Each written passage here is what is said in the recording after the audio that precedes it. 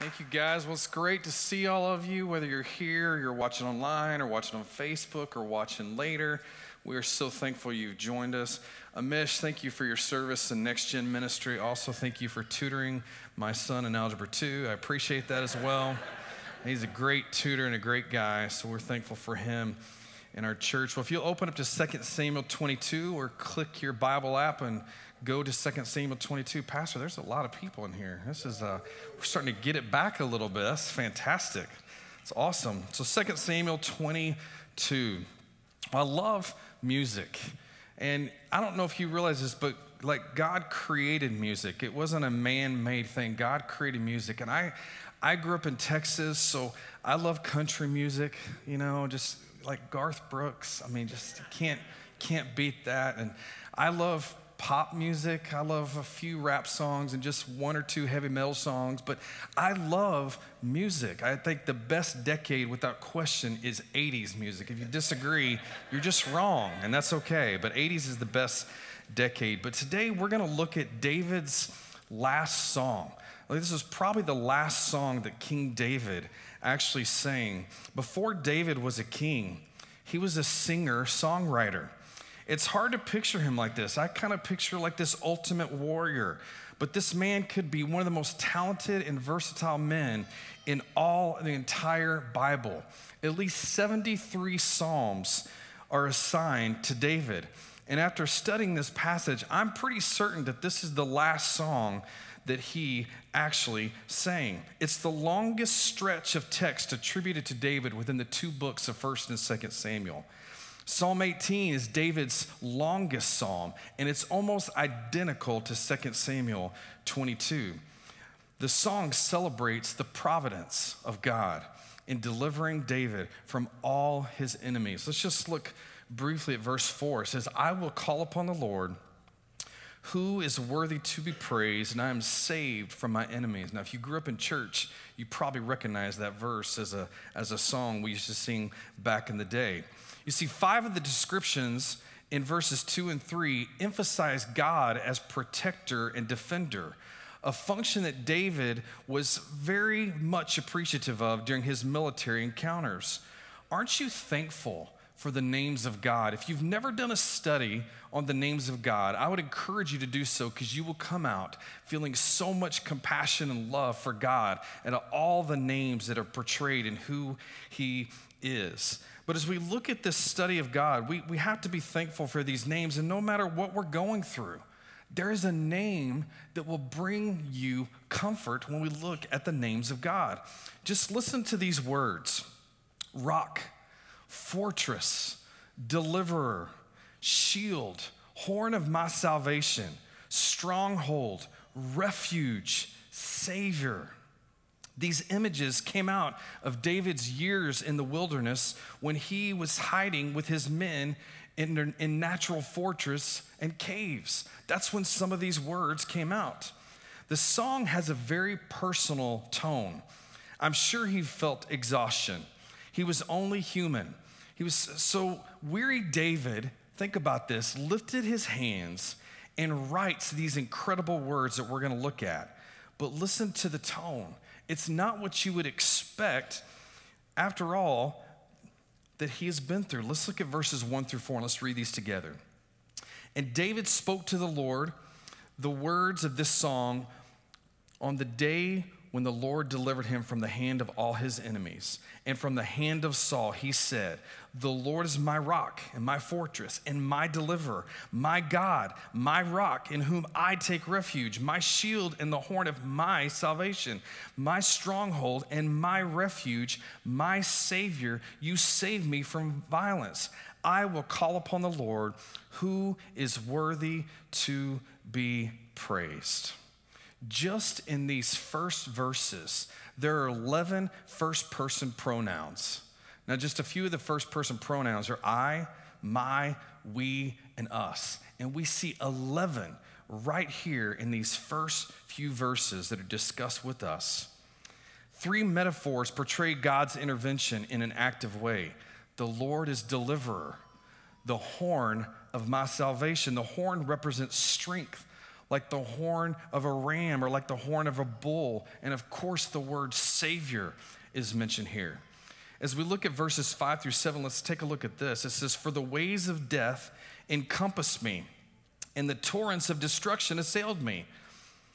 The cords of Sheol entangled me. The snares of death confronted me. In my distress, I called upon the Lord. To my God I called. From his temple, he heard my voice, and my cry came to his ears." Why did God do this? Why did this happen? Simple. David called on the Lord. You see, nothing has changed. David called on the Lord, and we can still call on the Lord for help. You say, well, what's this distress? Let me explain. You don't have to wait till distress to pray, but you can pray in distress. And David was praying here in distress. What are some of the things he was distressed about? He's lost his son. He's lost his nation. He's losing it. Also, his people were in disarray. He was also about to enter another war with the Philistines, his enemies. And yet, verse 7 says here, David called and God heard. And by the way, in case you're wondering, God still hears. Isn't that refreshing to know that God still hears? Because of God's consistent help, David had confidence to call on the Lord, who is worthy of praise. So the first promise we're going to see this morning in this study is that when times are tough, God is our only security. He is our only security. This is not a distant deity that David is crying out to that's preoccupied with other galaxies. His God heard his voice. He finds delight in us. He cares. He feels our aches. God sees and cares about what is happening in your life, no matter how big or no matter how small you may think that it is. Verse 8, David shows the reader that it is the Lord who controls the earth. He shook the entire cosmos as an expression of his concern for David. Look at this verse in verse 8. Then the earth reeled and rocked. The foundations of the heavens trembled and quaked because he was angry. What a thought that is, that's the power of God that we see. No wonder the enemies of David fled in terror. David didn't see himself as a great commander who led a victorious army, but as God's servant who trusted Jehovah to win the battle. Not only does verse 10 tell us that God came down, but also we see in verses 17 and 18 the rescue operation. He reached down and drew him out and delivered him from the strong enemy. Now, verses 8 through 16 are metaphorical in nature, but they express the truth that God responds in a powerful way in our time of need. Look at the verbs used to describe God's deliverance in verse 17. He reached down, he took hold, he drew out, and he rescued. He rescued David. Now, the sea in this time period was considered very mysterious and often a terrifying place. David is suggesting that his experiences and circumstances had been life-threatening as the waters in the stormy sea. Without question, David is experiencing near death. He is facing certain death in this particular passage of Scripture. Make no mistake that in the school of life, God promotes those who in times of difficulty learn the lessons of patience and faith. Verses 22 through 25, let's look at those. Let's read these together. For I've kept the ways of the Lord and have not wickedly departed from my God. For all his rules were before me, and from his statutes I did not turn aside. I was blameless before him, and I kept myself from guilt. And the Lord has rewarded me according to my righteousness, according to my cleanness in his sight. Now, you may be saying, wait, is this the same King David that had some issues with some people in the past? Yes, it's the same King David. The secret to David's success was that he took responsibility for his sin, and he got back up. I love the book of Proverbs that tells us, though the righteous man falls, he gets back up. And that's exactly what David did. David absolutely committed sin, but his overall life was characterized by faithfulness to God's direction. Let me just say this. You are not your past. And you're not just what you've done in your past. You know, we think about that and we say, well, you know what, Jody, but you don't know what I've done.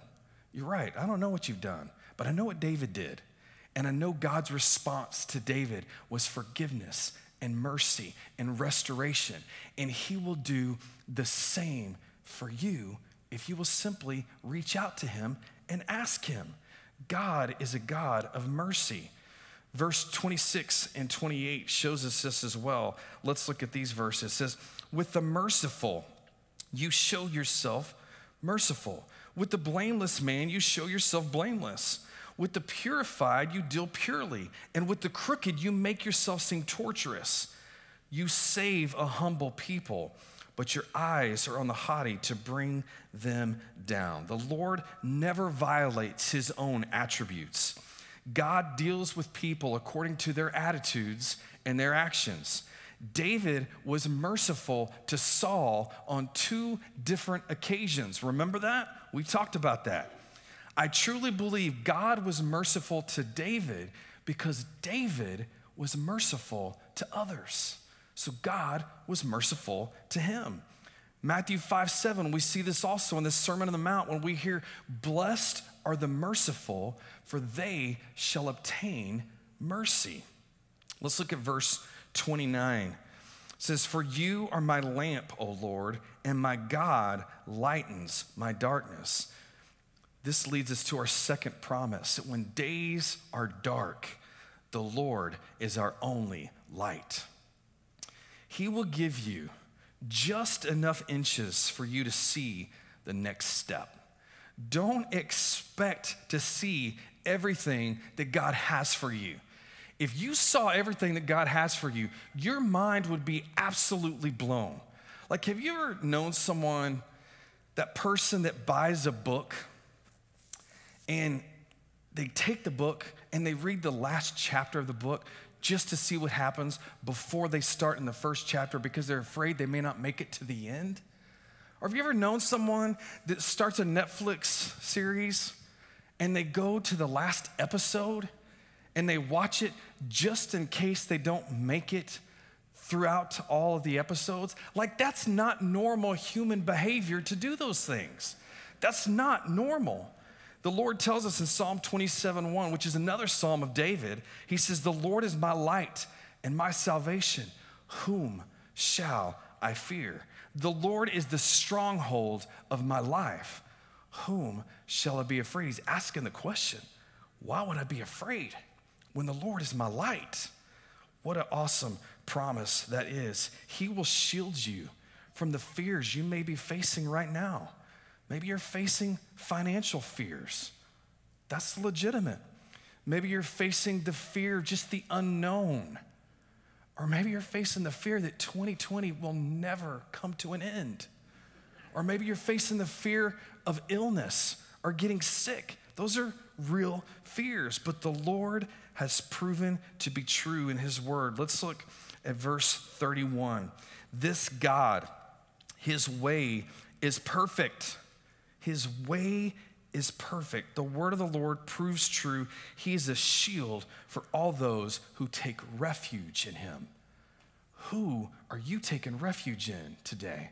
Is it in God who will shield you, or is it something else? Verse 32, we see David use 2 names of God. We see the name Elohim and Yahweh. It says, for who is God but the Lord, and who is a rock except our God? So Yahweh is the covenant name of the Lord. To know Yahweh is to know the covenant Lord of the Israelites, the covenant name of the patriarchs of Israel. Elohim is used in the context when creation is mentioned. So he combines both of these here, and he basically says this: he is the God of creation and the Lord of the covenant. We also see this word rock. Who is a rock except our God? You can do a little bit more study. We don't have time to get into this morning. You can read Deuteronomy 32:4 or Psalm 18:31 and find out a little bit more about the rock. But this rock is massive. It's an unshakable foundation and a source of protection. It stresses the unchanging nature of God in contrast with the fickle nature of people. Man, people change, don't they? People let us down, don't they? But God is the rock. He never lets us down. This word rock reminds us of strength and stability, dependable and unchanging. That's the God that we serve. Verse 34 tells us that we are protected and supported by the strength and the power of God. He gives us the ability to do what he has called us to do. Can I say that again? He gives you the ability to do what he has called you to do. Look at verse 34. He made my feet like the feet of a deer. I guess he's just saying, I got really fast and set me secure on the heights. You see, God will give you those abilities if you do what he has called you to do. He is the one who protects you from external threat. He is the rock and fortress. He's the one who protects you from enemy arrows. He is your shield. He is the one who hides David from harm. He is a refuge. He is the one who anoints David for purpose. He is the horn of salvation. We can say without question, David was facing a high level of stress. When we feel overwhelmed, it is a reminder to us that we are living out of the limits of our own boundaries that God has created for us. Maybe you need to reevaluate. Maybe you need to cut back. Maybe you need to slow down. You don't have to experience those things. But let's look here also at verse 47. Let's look at this celebration moment. The Lord lives. Now, capital L-O-R-D, that's Yahweh. Yahweh lives, and blessed be my rock, and exalted be my God, the rock of my salvation. Yes, there is a God. He is not just a force or a power, but a living being. He has a name, and it's personal. And because it's personal, you can approach him in the context of a personal relationship. What an amazing thing that we get to have a relationship with Yahweh Elohim. We get to go to him. We get to boldly approach him. We get to talk to him. Why? Because Jesus, the sweetest name that we know, has reconciled us back to God when he died on the cross and took our sin and became sin for us, and he arose on the third day. God raised him from the dead. And because of that, we can go to God and we can talk to him and we can share our burdens and our sorrows. You see, you are in the hands of Jesus. You're protected by the rock. No power on earth can get you out of God's mighty hands. And listen to this. It says this in Scripture. I'm not just making this stuff up. Nothing I said except that 80s is the best decade of music was my opinion. This is God's word. And listen to what it says in John 10, 28 through 29. I give them eternal life, and they will never perish, and no one can snatch them out of my hand. My Father who has given them to me is greater than all, and no one can snatch them out of my Father's hand. So if you've ever wondered about eternal security, let me just sum it up for you. Ephesians 4:30 tells us that we are sealed by the Holy Spirit to the day of redemption. This passage tells us that Jesus has us in one hand and God the Father has us in one hand, and we are sealed by the triune God. The Trinity has our back. If you've been saved and you know you're saved, you don't ever have to worry about that ever again. That's what God's word tells us. You can rejoice in that. But verses 5-7 here that we read, we ask ourselves, why did God wait all those years before delivering David and putting him on the throne? The Lord was building himself a leader. Oftentimes that takes trials. That takes suffering. That takes some battles. Verse 50 and 51, David closes his psalm, probably his last literary work, with praise. Let's see what it says here, verse 50. For this I will praise you, O Lord, among the nation, and sing praises to your name. Great salvation he brings to his king, and shows steadfast love to his anointed, to David and his offspring forever. Let me just say this. At your core, before you're a son or daughter, before you're a brother or sister, before you are a husband or wife, before you're a father or mother, at the very core of you, at the very essence of your soul, the inmost part of you, be a worshiper of Jesus first. Make sure you can be defined as a worshiper of Jesus. That's what David was. This last statement in verse 51 of this chapter once again confirms the Davidic covenant found in 2 Samuel 7 that we've talked about weeks prior to. We know, it's pretty amazing to think this. We know this, that in this book filled with burdens and bloodshed, it is bracketed with praise. It starts with Hannah and it ends with David. And all throughout, it's just a mess. But there's praise all throughout this amazing book that we've been studying. In all that David did, he sought to please the Lord, obey the law, and honor his promises and trust those promises. 2 Samuel 23:5, David recognized that his family was not where it needed to be. And if you've been here or watched online, you know his family was a mess because there's consequences for sin. God forgives us, but friends, make no mistake, those consequences remain, but his family was a mess. But the everlasting covenant still remains, found in 2 Samuel 7:12-14. From the beginning of God's plan was that the nation of Israel would be the vehicle that would bring salvation to a lost world. That was the plan. That's why the Jewish people are so special, because they brought us Jesus through the line of David. What an awesome thing that is. Salvation is of the Jews. You can also see that in John 4:22 when Jesus is talking to the Samaritan woman. And he says, salvation is of the Jews.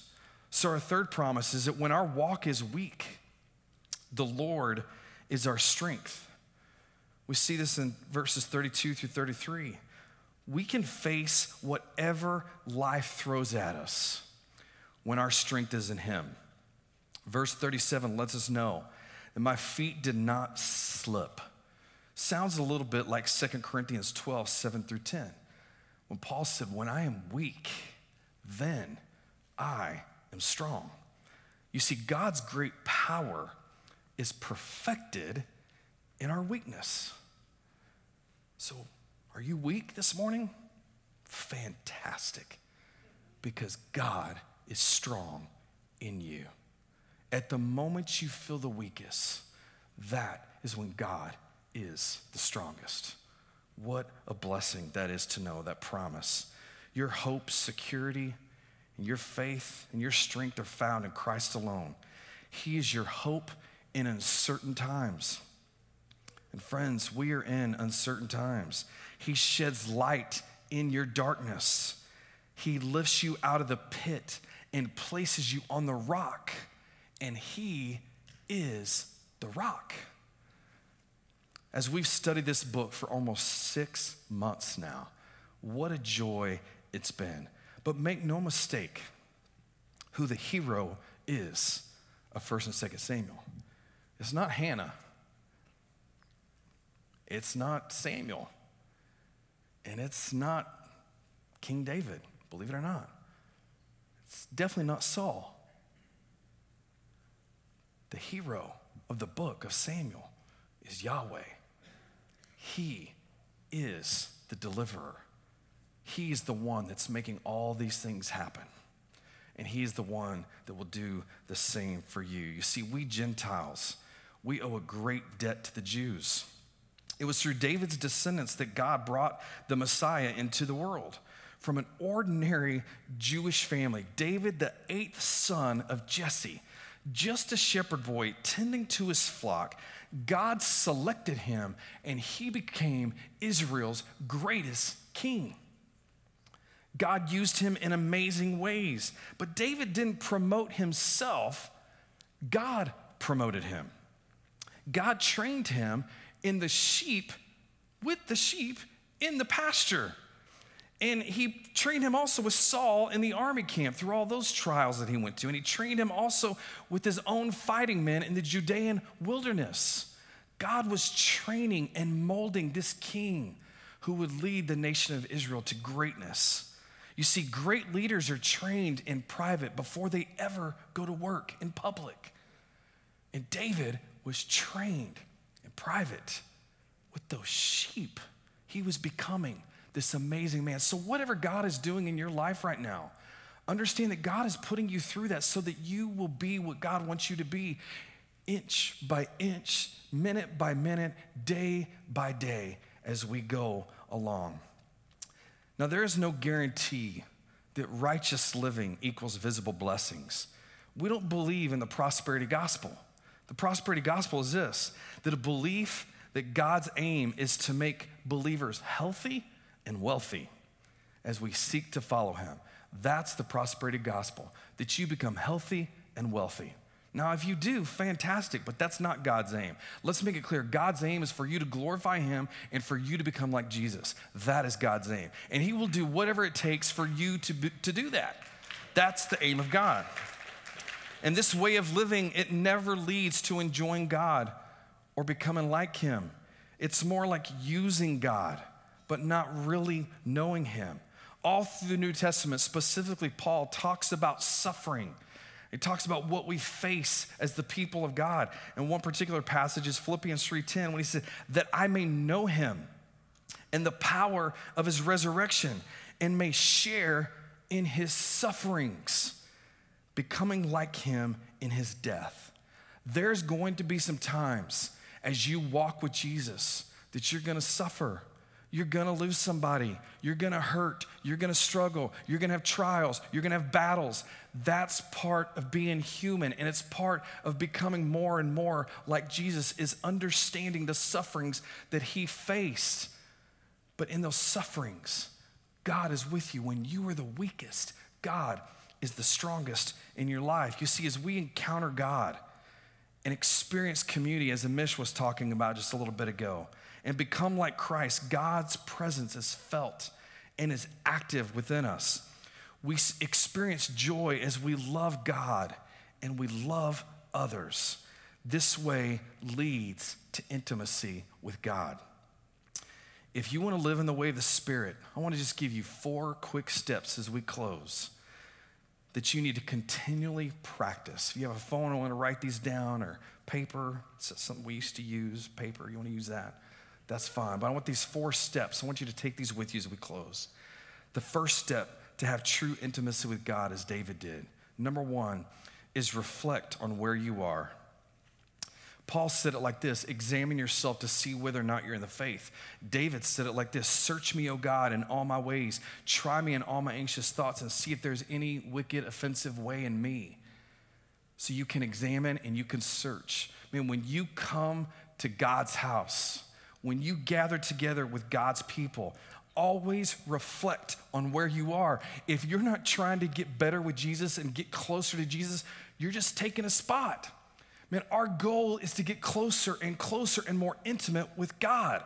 That is his desire. So reflect on where you are and what is happening in the world around you. How are you doing spiritually? And be honest with God. You might as well, because he already knows where you are. Don't put on a facade when you come in this building. Don't put on a fake nature when you're in your group. Be who you really are so you can draw closer to God and you can become more and more intimate with him. So reflect on where you are. Second, recognize the fork in the road that is always before you. Recognize the fork in the road that is always before you. Listen, there's always a choice. There's always a decision. There's always a path. There's always a road. One road leads to destruction, and one road leads to everlasting life. I mean, you can choose to do the wrong thing, and you're just going to have to deal with it. When you walk away from God, you're alone. But when you walk with God and you choose the way that leads to everlasting life, that narrow road, which, let me assure you, few are pursuing the narrow road these days. It's becoming more and more and more rare, but you have a choice. You have a decision to make. You have that choice this morning. What road am I going to take? Am I going to go my own way? Am I going to do my own thing? Or am I going to follow God? Am I going to choose his way? That's what God wants. Choose the way of the Lord. Choose to draw near to God. James 4:7-8 says it like this. Submit yourself therefore to God. Resist the devil. Draw near to God, and he will draw near to you.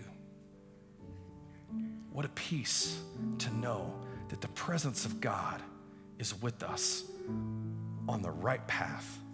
But make sure that you are staying on the right path. And that is little choices and little decisions that you make every single moment of every single day for the rest of your life. And just like David, when you fall, he fell hard. But when you fall, you get back up and you press on and you never look back, ever. Third, refocus your goals. Remind yourselves that our hearts are made and are made for God. And we find no rest until we find rest in God. Yeah, you can get sleep. You sleep well. But rest comes when we truly walk with God. What did Jesus say? He said, come to me, all you who are weary and heavy burdened, and I will give you rest. He was not talking about sleep. He was talking about rest in your soul, and you only find it in Christ. And the last, rest in God's grace. Humble yourself. Scripture tells us that God opposes the proud, but he gives grace to the humble. Humble yourself to receive grace. It requires death of pride. The first sin that God hates more than any other sin is pride. And it also requires death of self-sufficiency. And it's not about what you think you can do. It's about what God can do through you. That's what it's about. And God wants you to just let go of those things and trust in him and rest in his grace. Let me just say this as I close. Everything that we just talked about, what God has done for you, he's forgiven you. He's shown you mercy. He's given you grace. The way of the Christian is that we take what God has given us and we give it to other people. And in our world right now, we need grace for each other. We need forgiveness for each other. We need restoration for each other. So everything that God has done for you, now take it and give it to other people. That's what God wants for us. Let's pray together. Lord, as we approach you with abandonment and confidence, we are dedicated to knowing you on a deeper level. God, we want to enjoy you. We want to experience you. But God, we know there are some steps that we have to take to do that. And God, there may be someone in this room right now who has never said yes to Jesus. They've never asked Jesus Christ to be their Lord of their life. And right now, the Holy Spirit is knocking on the door of their life, and Jesus is right there, and he's saying, let me in. But God, we got to open the door. And I pray there's someone in this room right now or watching online who would say, Jody, if I'm honest with you, I've never taken the time to receive Jesus Christ as my personal Savior, but I want to. I pray that you just make yourself so real to them. Help them to reach out to us as we can guide them through what it means to become a Christian. But if you're in this room right now, let me talk to just you for a second with your heads bowed and eyes closed. If you'd be honest and say, Jody, I'm trying to live with my own strength. I am doing my own thing. I'm just trying to make it happen on my own, and I can't do it anymore. Man, Jody, I just need Jesus. I need Jesus to come in.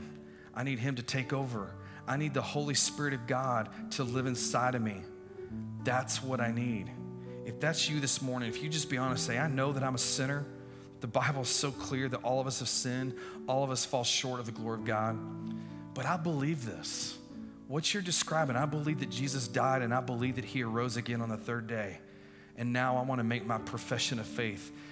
The Bible says if you confess with your mouth the Lord Jesus and believe in your heart that God has raised him from the dead, you will be saved. So with heads bowed and eyes closed, no one's looking around but me. If you'd be honest with me this morning, I'm the only person that can see, and of course God sees. You say, Jody, I don't have Jesus in my life. I've never invited the Lord Jesus Christ to be my personal Savior. He is personal. He requires you to ask him to come in.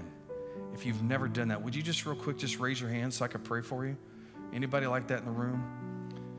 You'd say, Jody, I don't have a personal relationship with the Father through Jesus. Anybody like that? Okay. Amen. Well, the rest of us, let's make sure that we are giving these same things to other people just as God has given them to us. Lord, thank you for this time. Thank you for this church. Thank you that so many people are here today. What a blessing that is to us to see their faces. Thank you for the people watching online with us, watching on Facebook, watching later. Thank you for that. God bless our church. May we be a church that always shows and displays the grace and the mercy and the forgiveness that you gave us. May we also give it back to others. We pray this in Jesus' name.